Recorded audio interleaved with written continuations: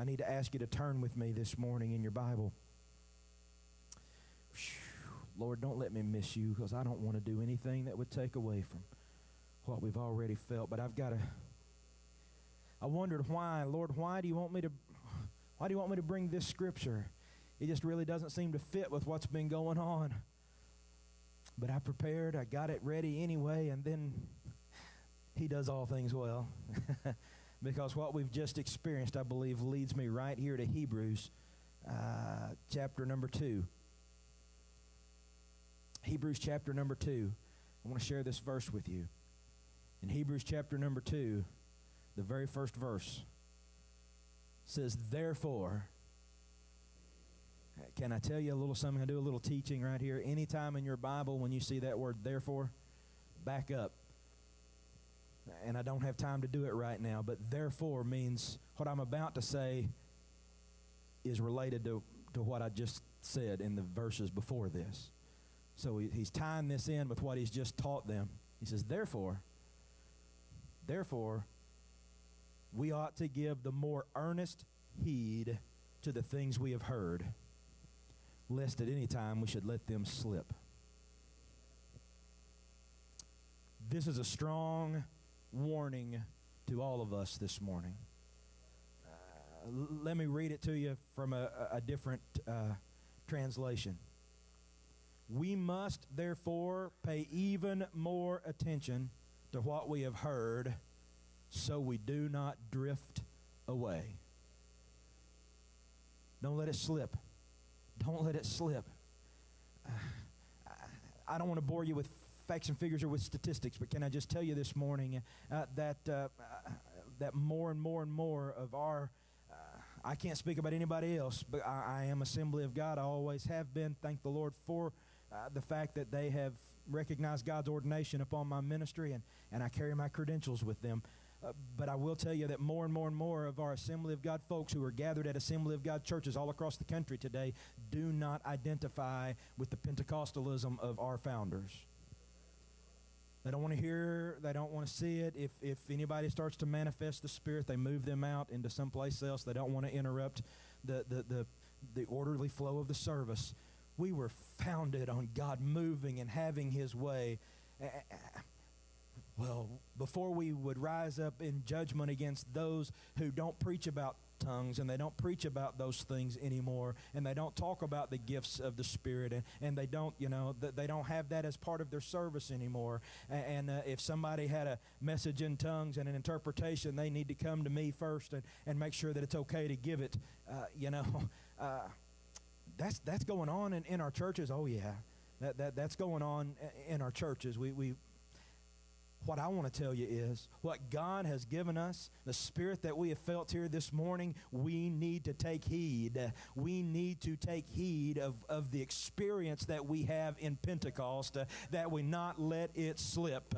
That we not let it slip, that we not drift away from it. You see, I sang a chorus earlier about a river of life. You know what's true about all rivers from the Nile or the Amazon to the Saline River? What's true about all of them is they're moving. There's constant flow in a river. There's a current, there's a movement. And a vessel that is on the river is never just sitting still. If it's sitting still, it's having to work to maintain its position that appears to be sitting still. There's work that's going on there to be done to keep that position, because left alone, it's going to drift, and it never drifts upstream. Yeah, always, Pastor, who are you talking to? Kindergarten? It always drifts downhill. If we don't pay earnest attention to the things that God has delivered to us, our salvation, the baptism in the Holy Spirit, the gifts of a Spirit-filled church, if we don't pay heed to them, if we don't earnestly pay attention to the fire of God that is burning in our hearts and lives, that flame will go out. We will begin to drift, and we will drift downstream to the same godless kind of religion that many other churches are embracing today and have moved downhill. You want a case in point? The Methodist Church was the herald of Pentecostalism in the colonies and in America. But the Methodist Church is not a Pentecostal movement anymore. what happened? They began to drift, and that drift has taken them further and further away from the things that the Wesleys founded Methodism on. If we let it slip in our generation, we will be as they are now. I'm not here today to condemn anybody, but I am here today to warn you, church, that we've got to be careful that we not let it slip. I can't do anything about what they do in Springfield. Up there are executives, but I can do something about what happens right here. And I can certainly do something about what's going on in here and in here. And I'm challenging you this morning. The things you've heard this preacher and others preach to you, hold on to them. Stand up on them. Continue to believe them, because the world's going to tell you they're old-fashioned, they're out of date, they're bigoted, they're hateful, they're despiteful, they're harsh, they need to be done away with. You hold on to the truth of God's word. If he says it, you better believe it. And I don't care who gets up behind a microphone. I was disappointed to hear this week about a man that I think is a man of God. He has a great ministry, a great anointing. I used to try to want to preach like him when I was younger. And I heard him say that his position on certain things that are prominent in our world today is changing and evolving. Brother, the Word of God doesn't change and it doesn't evolve. And if God says it's a sin, it's a sin. If God says it's wrong, it's wrong. And if you're changing and you're evolving, you're slipping, you're drifting away. The change and the evolution that needs to come place is that you understand and apply and live by more and more of this book and less of what the world wants to teach. But oh Lord, I want to tell you, whether you're willing to admit it or not, even if you've received the gift of the Holy Ghost and have spoken in tongues, there'll come a time in your life, and some of you may be there right now, where you have a tendency to put your soul in neutral. Yet all through the Scripture there are warnings about that kind of action, because it'll cause you to go with the drift of the flesh or the drift of the world. If you shift that drive, that drive that you had when you first got saved, when you first received the Holy Ghost, to go after God, to read the Word, to pray, to be around Christian people, and you just say, well, I've learned enough, I've matured enough, I've gotten to the point where I don't have to go so hard after God. I'll just push in the clutch and shift into neutral and just kind of coast a while. You'll find that where you coast is to the flesh and to the world. You'll drift away from the things of God. You've got to take up that cross daily and follow Jesus. I don't know why I've got such a hard word. Y'all know I don't normally preach like this, but the Lord says you got to warn folks that the writer of Hebrews is saying, don't let it slip. Don't let it slip.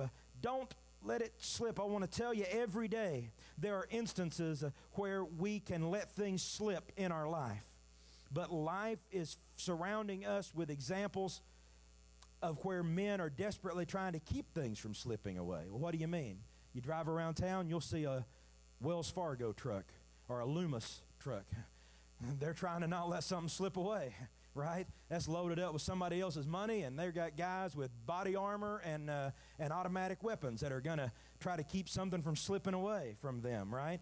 The quality control inspector at the factory who examines the parts that are going down the assembly line. He's trying to make sure that the product that goes out the door is not slipping, but it maintains the standards. If you've ever worked in factory work, you know what I'm talking about. There's a quality control guy that's going to come around and check the parts every once in a while. These law enforcement officers that drive up and down this road, I don't know if y'all have any law enforcement anywhere else in the county or not, but on Airport Road, we got the police over here now. I hear them all the time. They're up and down this road all the time, the state police and the county officers, and I thank God for them, and I pray for them when I hear their sirens going up and down the road. There's security devices on your car and on your home and on your buildings that maintain and that monitor. You want to go to the airport in Little Rock and catch a flight to Chicago or Los Angeles or somewhere today, and they're going to screen you and try to make sure that nothing slips trespass them that would be dangerous. Church, can I just tell you that the devil is doing everything that he can do to slip some things into the body of Christ that'll bring harm to this body, to the body of Jesus. It's okay. That doesn't matter. You don't have to be so holy. You don't have to live so straight. You can take a little of this and do a little of that. Be careful that you not let these things slip. He goes on in Hebrews chapter number 2 to say, how else are we going to be saved if we neglect so great a salvation? The writer of Hebrews, in other words, is saying there is no other hope. There's no other way. And if we let this salvation slip away from us, where are we going to go next? There is no other church. There is no other way. There is no other name. And if we allow the testimony of Jesus to be besmirched by our actions, by our attitudes, by our carelessness, what other name is there that's going to save these folks? There is no other name. Who else is going to testify to them if you don't? Who's going to go in and repair the damage that you have caused to the body of Christ if you let things slip in your life? Don't look at me like that. Y'all know what I'm talking about. Back in the 80s, Brother Swaggart had a great thing going in South and Central America, Latin America child care. He was building schools and orphanages all over. One man in his ministry. There was some awesome things going on. Those of you that are old enough to remember know what I'm talking about. When his ministry ran aground, there was nobody positioned. There was nobody to be able to pick up the pieces of Latin America child care. The Assemblies of God began trying to send dozens of missionaries, dozens, to try to go in and save those orphanages and schools and places from closing and going under. Why am I talking about that? That's 30 years ago. Why am I talking about all that? I'm trying to tell you the danger of letting something slip in your life and of not watching, because so much damage can occur from one child of God that just lets the boat slip, just lets it slip and lets it run aground, that dozens of other well-meaning, God-fearing missionaries are going to have a hard time repairing the work. Because, are y'all tracking with me? Do you understand? It's so very important how you represent Jesus Christ when you walk out of here. It's so very important how you hold on to the things that you've been taught and that you believe when you walk out of here. Because that one moment, they can act like fools. They can tear things up and have temper tantrums and fits and act like fools that they are. But you, child of God, cannot afford one time to go out and act like a child of darkness. You can't afford one time to go out and act like a fool. You must be wise in the Word of God and hold on, because that one moment, souls could be lost in that one moment where you just, we joke about it. I told you hearing that guy say, I'm going to have to lay down my Holy Ghost. And we joke about it. You can't let that happen in your life. It's so much easier to avoid laying the Holy Ghost down and acting a fool than it is to ever go back and try to repair the damage. I got to quit because I don't mean to beat up the sheep this morning. Life pours through the hourglass that you've been allotted. You know what I mean? How quickly. It's already the end of February. Yesterday was Christmas, wasn't it? Here it is, the end of February. I've had 45 trips around the sun. Where did they go? Life goes by so fast. Don't let it slip. Stop drifting with your life. God has a greater purpose for you than what you have experienced so far. God has a greater purpose. You may have let things slip in 2016. Maybe you've let things slip in your life so far in 2017. And I tell you, when the Lord gave me that hard scripture and said, warn them about letting things slip, He said, the reason why I want you to warn them is because I've got a bigger purpose for their life.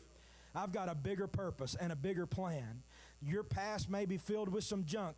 You may have some stuff back there, I do, that you're not very proud of, that you hope nobody ever hears about, that you never have to tell it. It's under the blood and it's gone, and you don't want to be reminded of it, and it's embarrassing that it's back there. God says you have a greater plan in your future, and your past has not train wrecked your future. I've got a purpose for you. I've got a plan for you. You hold on to what you've been given right now. You hold on to those things that have been spoken on to you, spoken into you. You hold on to the truths that have been revealed in your life, and we've got bigger things coming.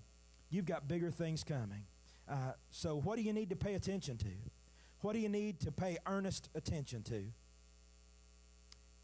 As I read to you in that scripture, what do we need to pay close attention to so that your life doesn't just slip past, so that your spiritual power and authority doesn't just slip past, so that your folks, I'm not talking this morning about your personal salvation, okay? What I'm talking about is your testimony. I'm talking about the anointing of God on your life. I'm talking about the power of God in you, working through you. That's what I'm saying. Let's not let this slip away. Let's not let this, I've been there. I've tried to preach in some of these places that it's just as dead as a doorknob, you know, and you try to get somebody excited, and they've already let that all slip. They've already let that slip away somewhere back there, and they're still going to church because they know they need to be there. They may be still saved. That's between them and the Lord. But what I'm talking about is that life, that power, that excitement, that anointing. It's gone. Might as well write Ichabod. I've visited some places. I've tried to preach in some of those places, and I think I may have pastored one of those somewhere. But what I'm trying to tell you is this. What is it that you need to pay heed of in your life? What promises have been spoken over you? What has God said to you? What are your dreams? What's going on in your life? Don't let it slip. Don't let it slip. Speak to those bones. Man, I'm just amazed at how well God draws all things together. He started with a worship service, went through that message in tongues and the interpretation. Here it is now that I'm wrapping things up, saying, don't let it slip away, church. Hold on to it. Hold on to it. You know what I'm holding on to? Can I just tell you? I'm going to stop right there. When I came here in November of 2012, the first 3 messages that I preached to you were all on the subject of changing seasons. I preached to you about breaking up the fallow ground. And I preached to you about the changing of seasons. And I'm holding on to that. You see, we went through a season when I first came here where there was some harvest. We added, that first year, we added quite a few new members to the church. And then the season changed, and we've had way too many that have gone on to glory. We've had way too many things where we kind of went through the fall season, right? The harvest was over, and things, you know, there was some pruning and some things taking place. But I'm holding on to the promise of God that talked about breaking up that fallow ground and getting into a new season, because God has spoken to me too many times about revival and about renewal and about greater things than what you're seeing. And so I'm holding on to that. Do you see it? Do you see it? Oh, I believe I'm seeing, just like my blueberry bush is starting to put on new leaves in the backyard right now. I believe I'm seeing some leaves start to come through in our church. I believe I'm seeing some new life start to come through and start to happen, and I'm holding on, and I'm believing, you know, I'm believing that time for our turnaround has arrived. Sometimes if I don't know the word, I'll just make up one, you know, because it helps me to go on. So we're in Arkansas, right? So it don't really matter. It's all right. It'll be okay. What are you holding on to from God? Is it seeing your kids in church and saved and serving God? Is it a new job, a better job? Is it a healing in your body? You know, what is it that you're holding on for? Don't let it slip. Don't let it slip. Don't let it slip away. God has greater plans for us. God has greater plans for us because of the anointing. God has greater plans. Will you